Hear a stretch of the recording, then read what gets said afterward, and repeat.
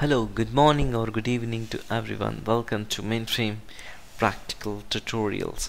So today in this video I would like to show you one of the important concepts called reference modification by connecting to mainframe terminal practically.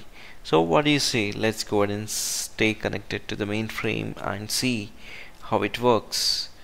Okay, so here you go. I'm connected to the mainframe terminal.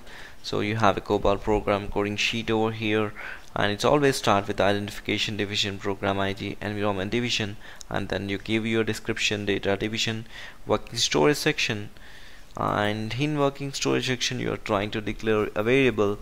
So here I declared a variable ws date, then I have month, date, and year.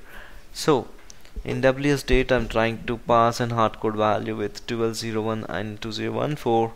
So first I will try to display this ws date so that it will display entire date structure. So then what I'm trying to do is I'm trying to separate date, month, and year and store it into these respective variables. So how to do that? That can be possible using reference modification. So the name itself indicates that reference modification. So here is it. So what you do is in order to capture these two values, you should know the starting position and ending position of this or its length. So here I know the variable defined. The variable defined to this date specific date is ws date. ws date 1, 2 equal to mm. The same way ws 4, 2 equal to ws dd. ws dd is ws dd, ms date, msyy.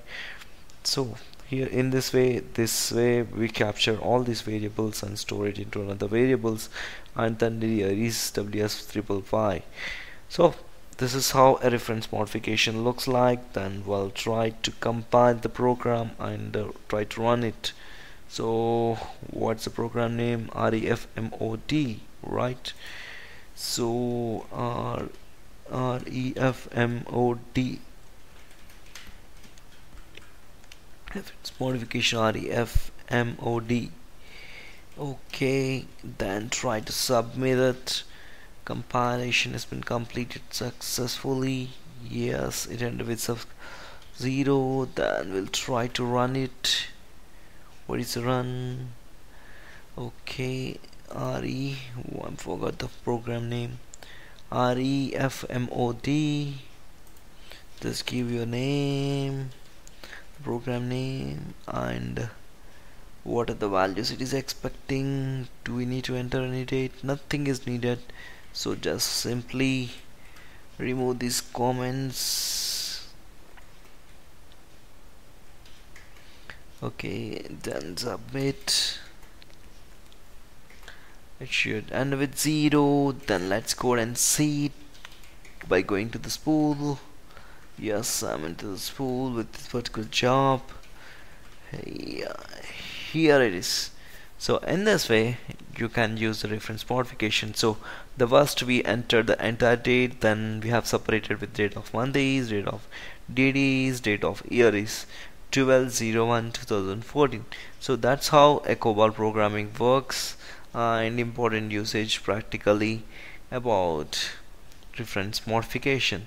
So if you want to subscribe my YouTube channel, so you have an icon over here. Just try to please click on this icon to get subscribed and to get an email notification regarding what are the videos I will be posting, so that you can stay tuned to YouTube channel.